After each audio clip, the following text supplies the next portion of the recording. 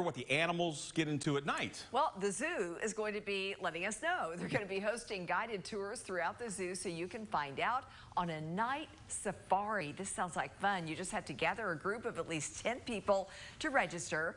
According to the zoo's website, you'll learn about the adaptations and personalities of the zoo's nocturnal creatures. This is a 2-hour tour. It costs $14 per person. Now, if 2 hours isn't enough, you can go one step further and spend the night at Zoo Knoxville. Bedtime with the Beasts is a program where your group will get a private after-hours tour of Zoo Knoxville, get to meet some animal ambassadors, and sleep on the zoo campus. You must have a group for that of at least 15 people. That one is $45 a person. If you're interested, and it sounds really cool, just head to zooknoxville.org and click on Experiences.